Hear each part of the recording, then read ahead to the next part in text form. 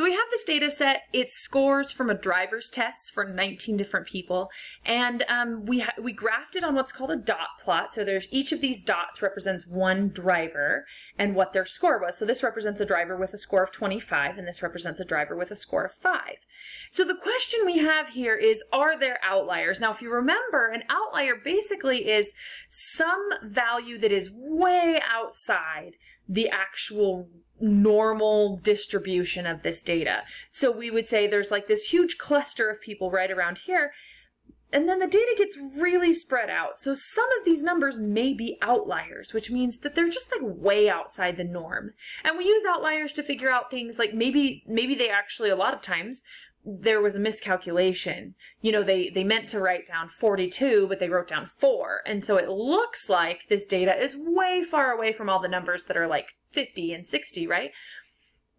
So a lot of times we use outliers to decide that. Sometimes we use outliers just to figure out that, like, once in a while, there's somebody who gets 5 on their driver's test. It's not very normal. And so this really skews our data. And so we use outliers later in statistics to think about that. But for today, all we're going to do is figure out if a number is an outlier.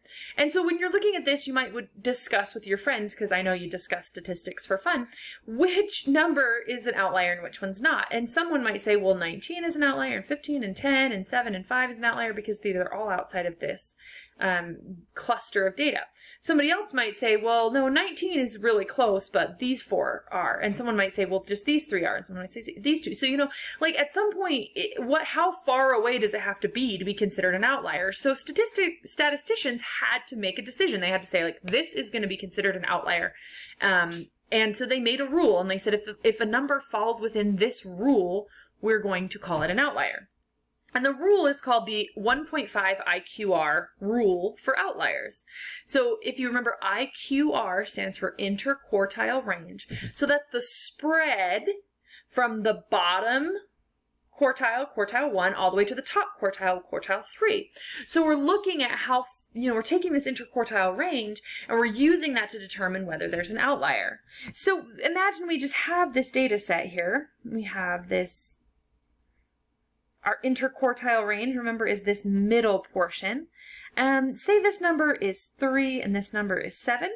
So what's our interquartile range? Well, it's 4, right? It's 4 units from one to the other.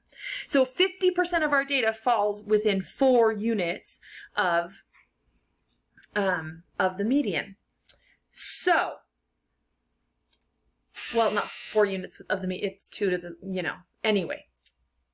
I digress. So what they said is if we take this interquartile range and we multiply it by 1.5, so we multiply that by 1.5, which is why it's called the 1.5 IQR rule, and then that equals 6, right? So 4 times 1.5 is 6.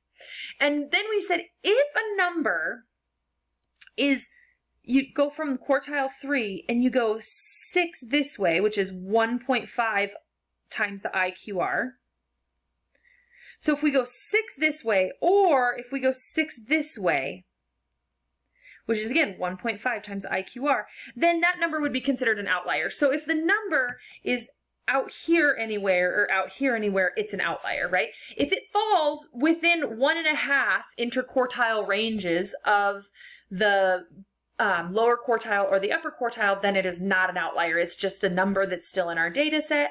But if it's further away from this lower quartile than 1.5 times the IQR, then it's an outlier. And same here, if you get further away than 1.5 times the IQR, then that one would also be considered an outlier.